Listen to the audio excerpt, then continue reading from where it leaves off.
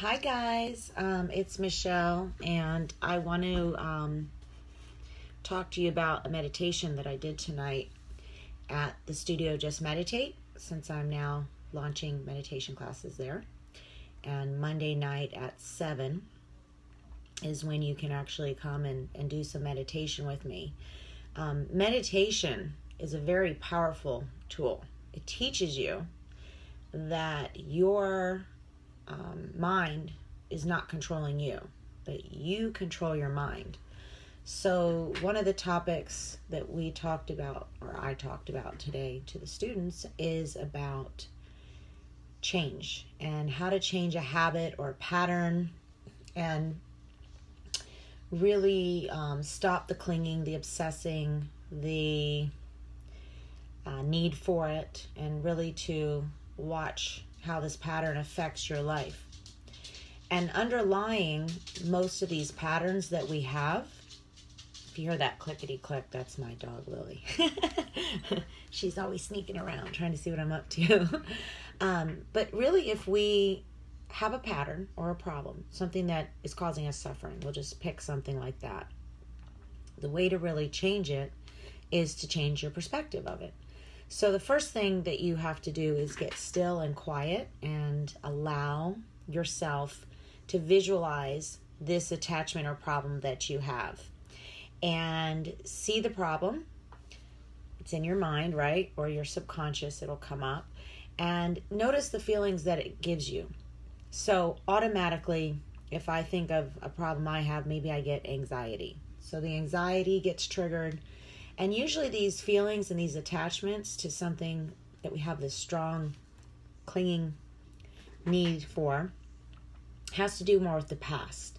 So something in the past didn't go well, and so now we're role-playing these things in our everyday life and situations, and the things that we're attracting, the things that we really get hung up on and attached to are the very things that cause us the most suffering, and exactly why this is a great place to go in order to create some transformation and shifts in your life. And it's amazing what will happen once you dissolve this particular thing, how other opportunities and things come in, and you find that you can be more peaceful.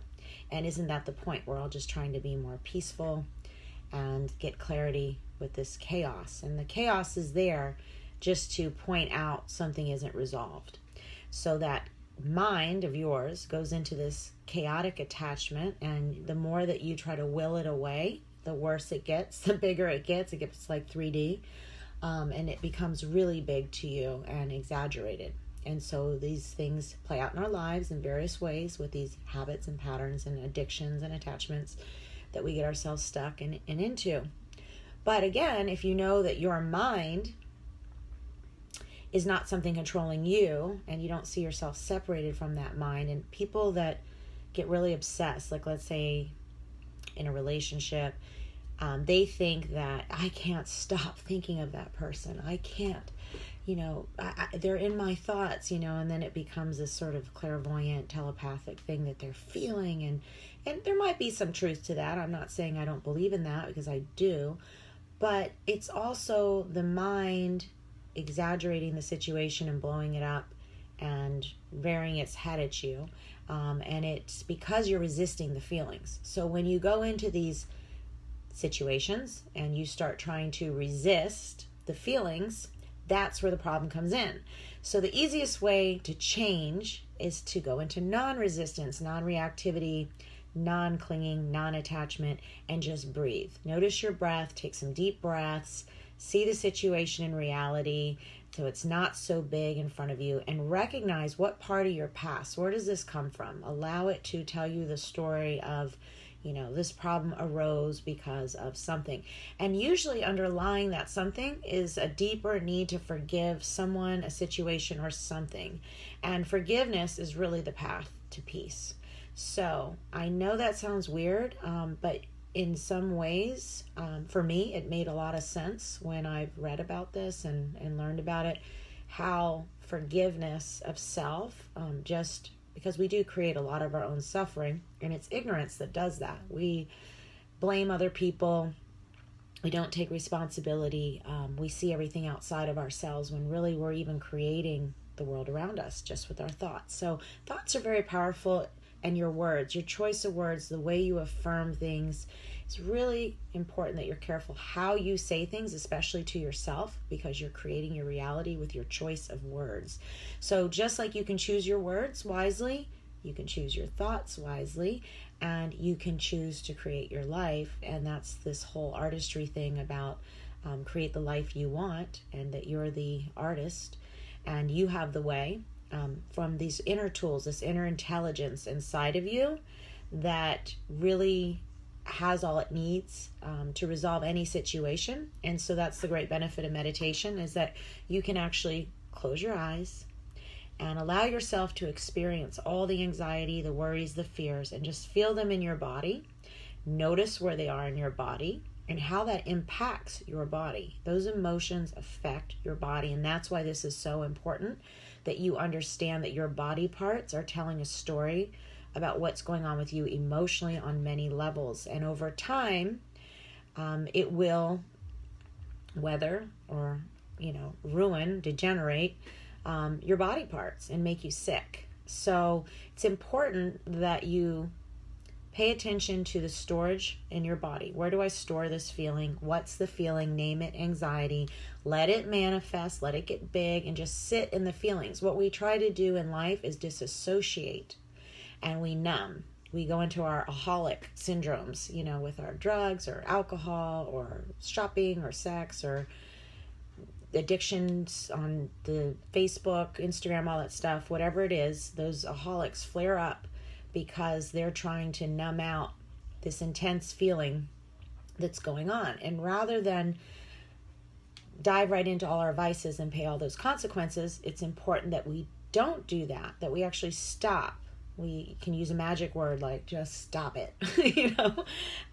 sit in the feelings, take some deep breaths, and allow yourself to feel, and stop trying to disassociate from your body, because you can't really do it for very long effectively, and eventually it's going to rear its ugly head and you're going to pay a price. So you're better off acknowledging, this is what I'm feeling, and in the privacy of your own mind, in your home or wherever you do this, and this can be done anywhere, anytime, any place, you sit and you address those feelings and let them grow and then dissipate, and find out what the feeling is underneath it. So underneath the anxiety, maybe there's some sadness, until you get to a place of calm and peace and even feeling love and just relaxed. And so you allow that to process, so that you realize it's really not that threatening after all. We're like terrified to feel something that we think we shouldn't be feeling, but all our feelings are relevant, and we have to be honest about what we're feeling, because you can't just hide them in a closet. Those skeletons will come out. Oh boy, will they ever, and you're going to have a lot of upset people around you. So these are tools that you can use aside from just sitting. And meditation is easy, guys. You can sit for 5 minutes, 2 minutes. I think people think that they have to be really good at this or master their mind in an instant. It's no instant gratification here, so get over that. Just allow yourself to breathe. I am breathing in, I am breathing out, and see if for just a few minutes a day you can quiet your mind.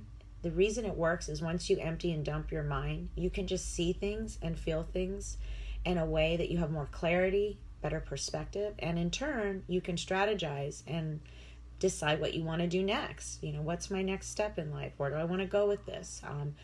But if you lie to yourself, you're not being authentic about what you're feeling, and you're just going to keep repeating these cycles over and over. It's like bad relationships. You'll just keep inviting them in, different person, same situation again and again. And there's no coincidence with that, because this is unresolved, stuck stuff that needs to be cleared. And through tapping into your subconscious and calming yourself down in a place where you can actually view this from an outsider looking in perspective, you can get clarity, and it can help you with that chaotic mind that we call in yoga the monkey mind, that likes to dance around and create all kinds of shit and havoc. Likes to tear a few things up. So if you can learn how to relax, you will learn how to control your thoughts, and understand that your mind does not control you. You control your mind. So that's all I wanted to share tonight, is how powerful that really is. And the more you practice, the better you get at this, at replacing negative thoughts with positive ones, until you're in better situations and those bad habits don't have as much power and influence over you anymore. So if anyone has any questions, let me know. I see, oh, hold on, let me check this out. I'm getting some people here. So, acceptance is key. The future of spirituality is no longer just all inside of us, in the era of soul and return of balance, in the divine feminine. Oh yes, I love the divine feminine. That's a good one. That's a whole nother topic I will get into, but thanks for sharing that, Robert. And also, I see other people are here, so welcome. Hi, Kenny and Jennifer. I see James. So, guys, I am just here to tell you, I'm not a master by any means at meditation. I happen to be sharing some things that I've learned and how to actually better my own life and feelings. And I can only tell you that a lot of amazing things have manifested for me. I shouldn't be where I am today. I didn't grow up in an easy situation. I had major panic attacks, anxiety, been through a lot. I have PTSD. I just every day try to keep it together and do my best. But I have to say, I've been able to do what I do, and I've accomplished quite a bit when odds were against me, including tons and tons of certification classes, and to be able to concentrate that way through a lot of stress, to me is miraculous. It's no short of a miracle. It's really because of this mind-body connection I have to yoga, to meditation, to breath work. It's all been the stuff that's helped me, and why I've been so inspired to share it and teach it. And I'm just getting more and more opportunities to do it, and it's opened up a whole world. So, for a long time I didn't do this stuff, and I have to say I got right into bodybuilding, and I was ignoring my body. Wasn't really listening to my mind. I needed the strength that bodybuilding offered. But when you're overdoing, and again, that's an aholic. I'm a workaholic, and so everything I get into, I get really into, and I overachieve, and so this is my struggle.